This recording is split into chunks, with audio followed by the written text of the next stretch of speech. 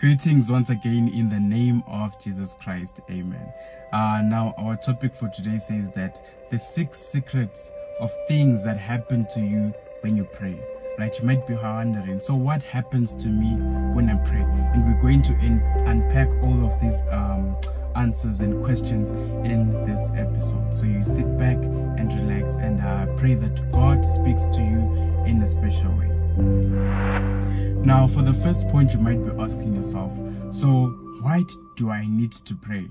What's the purpose of me praying? I can just go on about my life and not even worry about God. Why do I even have to pray? And we can take our Bibles and we can go to Jeremiah chapter 29 verse 12 and 13, which tells us that then you will come upon me and come and pray to me, and I will listen to you. You will seek me and find me when you seek me with all your heart.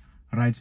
It says that when we seek God with all our heart, then we will find him. So basically prayer here, they're telling us that it is basically a conversation with God, or it's rather a means for us to get close to God, because it says that when you seek me, not just seeking me, but when you seek me with all your heart. So that is the key points that you must focus on. Seek God with all your heart. And then the Bible says that, and then you will find me. This is what the Bible says. It's not what I'm saying, but this is what the Bible says in Jeremiah, right? So what we should do is that we should seek God with all our hearts. And then the Bible assures us that for sure we will find him. Now we are then assured in the Bible, when you go to John 14 verse 14, it tells us that when we ask anything in his name, we shall receive it, right? When we ask anything in my name, I will do it. That's what John 14 verse 14 says, right? So this then assures us that if we ask for anything through prayer, right, we're still determining why should we pray, right? And the Bible here is telling us that if we ask anything of our heart's desire, it says that here in the Bible that then God will hear us and he will give us what it is that we are asking for. So what are these 6 secrets that happen to you when you pray? And we're going to go into it. Now, point number 1 says that it gets us close to God, right? It keeps us close to Christ. That's point number 1. And you can find the answer in John chapter 15 verse 7, which says that if you remain in me and my words in you, then whatever you ask for and wish for, it will be given unto you. Now, in the King James Version, it says that if you abide in me and my words abide in you as well. It says that then whatever you ask for according to the will of God, it shall be given unto you. Right? So this is the message that you are getting. It says that if we abide in Christ. Now, it's saying that when we read the Bible here in John chapter 15, God is telling us that if we abide in him, he says that then his words will abide in us. Now, which ones are God's words? God's words come from the Bible. This is the only way you will know what God says and what God encompasses for your life. God says that if we abide in him, then his words will also, by reading the Bible, by understanding what the Bible says, we will then know what God's words are for us pertaining our lives, right? So when someone says something that is offside or something that does not align with the words of God that are written in the Bible, then you can be able to tell and say, no, this does not align with what God said, and you can be able to discern that spirit, right? But in this moment, the Bible is telling us that if we abide in Christ, his words will also abide in us. So to the point that whatever we ask for, it shall be given unto us and we shall receive it. Now, so that's point number 1. It keeps us close to Christ. Another point, the secret number 2, it says that prayer makes us to trust God. Right? Prayer makes us to trust God. Now, if we go to Matthew chapter 21, verse 22, it says that if we believe, we will receive anything that we ask for in prayer. If we believe. That's the key points that we should focus on. If we believe. So you can ask anything in the prayer, right, and not believe. The Bible says that you will not get what you're asking for. But the main point is, if you believe, you cannot just pray and not believe in things that you're asking for, right? You must exercise your faith. Whatever you are asking for, make sure that you are believing, perhaps to the point that some things that you are asking for is because you don't believe. You don't believe that God can actually do those things. So therefore those prayers are not answers, because it says that here in the Bible that if you believe, not if someone believes for you, but if you believe, then this shall be answered. This is what the Bible says in Matthew chapter 21 verse 22. We should learn to exercise our faith. Don't exercise someone else's faith, but exercise the faith that you have, right? And then the Bible tells us, if you believe, that's the point. If you believe. So let us make sure that when we pray, let us pray with the conviction. Let us pray believing that God can certainly come through for us, right? And then point number 3 is that it says that it allows us to surrender to God. When we pray, it allows us to surrender to God. Now, when you're praying, you are basically admitting that these things that I'm praying for are basically out of my hand. So I need divine power to help me to overcome whatever it is that you're facing in life, right? So this is what prayer does. It helps us, right, to surrender to what God's will for our life is. Now you might be asking yourself, so what is God's will for my life? I cannot tell you what God's will for your life is, but it is God himself that can tell you what his will for your life is. But one thing I know for sure, he says that his plans are not to destroy you. His plans are not to harm you, but it is to give you an expected end. So if you are confused and you don't know what God's will for your life is, go to him, ask him in prayer and supplication, and ask him, God, what is your will for my life? And he will reveal it unto you. Now, point number 4 that we have, it says that it allows us to exercise patience. Prayer allows us to exercise patience, right? You might not be a patient person, but it says that prayer allows us to exercise patience. And we can go here to Psalms chapter 40 verse 1.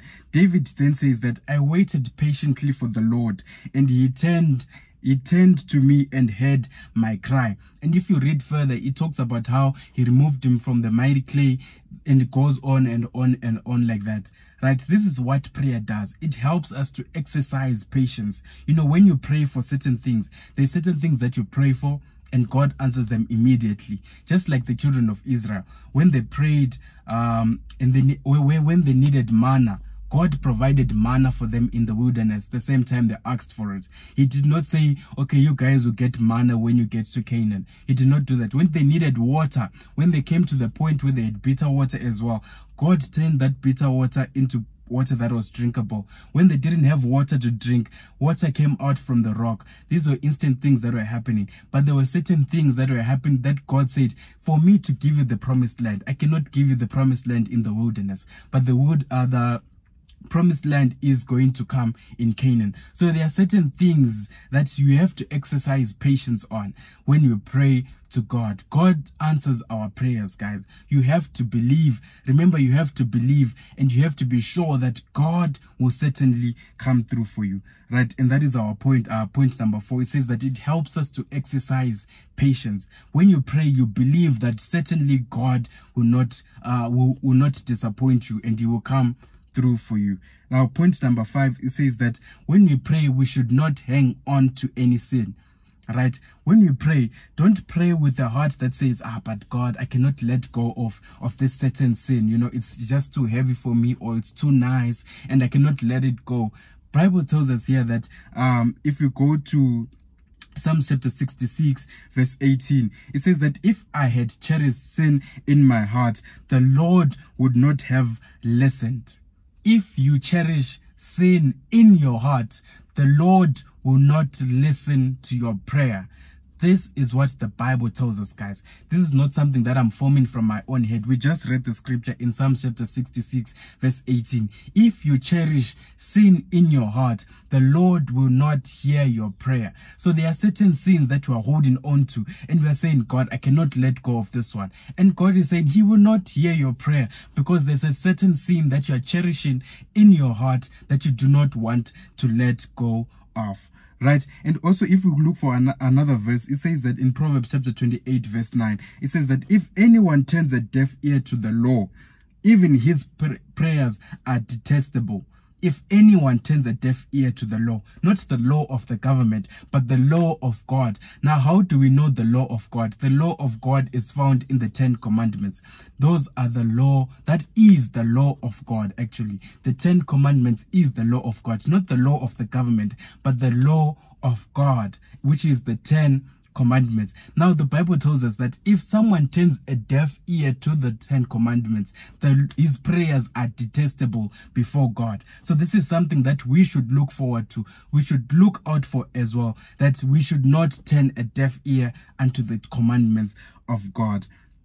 Right. And also James chapter 4 verse 3, it says that when you ask, you do not receive, because you ask with wrong motives, that you may spend on your own pleasures. When you ask with wrong motives. What are those things? You know, sometimes you pray like, no, I want to show them that I'm now going up in life. You want to show them, Lord, bless me so that I can shine in front of my enemies. Now, the Bible tells us here that when you ask with the wrong motive, with selfish ambitions, because you want people to see you, Bible tells us that God will not answer such prayers, because those are selfish prayers. This is says in James chapter 4 verse 3, that when we ask with selfish ambitions, when we ask with our wrong motives, the Bible tells us that God is not going to answer those prayers, right? So this is something that we should all keep in mind. Remember, do not pray with selfish motives, but rather pray aligning yourself with the will of God. Now, in closing, we can go then,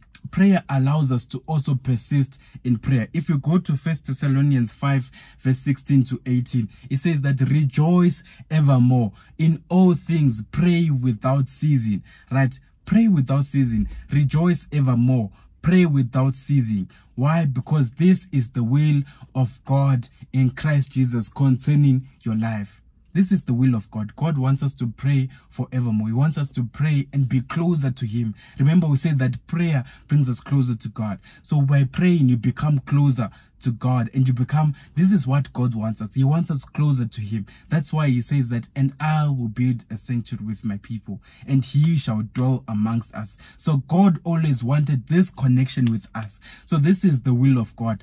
Pray without ceasing. Whatever it is that you are asking for God, pray without ceasing. And in all things, in everything, give thanks, for this is the will of God concerning your life. And I like this part. It says that in all things, give thanks, for this is the will of God concerning your life.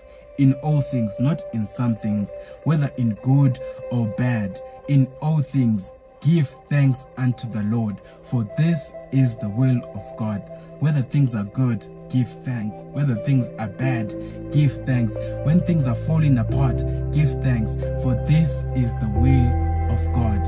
Right? So this is the message I just want to leave with you today. Remember, prayer keeps us closer to God. Prayer allows us to exercise patience. Prayer also allows us to surrender all to God, because we admit that we do not have the power to conquer sin. Prayer also allows us to get rid of sin and not cherish sin in our hearts. And also prayer allows us to persist in prayer and to seek the face of God. May God bless you.